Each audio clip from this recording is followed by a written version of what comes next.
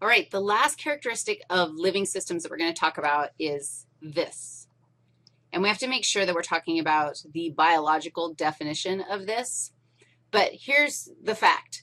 Life evolves. Living systems evolve. They change over time. Now, this happens at the population level. Oh, this would be a phenomenal quiz question or exam question, to look at these different characteristics of life and try and figure out, okay, what level of organization do we see this happening in? And evolution does not happen in individual critters. Evolution happens in changing populations. And we're actually going to spend an entire 6 lectures. The whole last chunk of the class is spent literally talking about the process of evolution and the results of evolution, the massive, so cool biodiversity that we see on the planet as a result of the process of evolution.